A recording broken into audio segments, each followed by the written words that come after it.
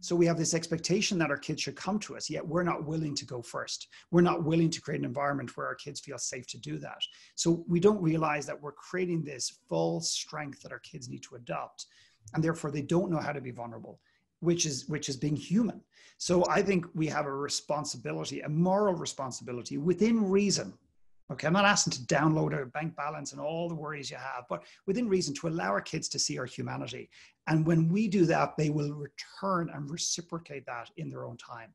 And people often wonder when their kids become teenagers, oh, it's a teenager thing, it's puberty, it's whatever. That's why my kid doesn't talk to me anymore. No, it's because maybe partly is that you just haven't created an environment along the journey. So when the 15-year-old or the 13-year-old or the 12-year-old has a struggle, they're not willing to come to you, and they keep it private. Now, there's always going to be maybe a little bit of that, but I really believe that we have a beautiful opportunity to connect with our kids through the lens of being real and vulnerable and open with them.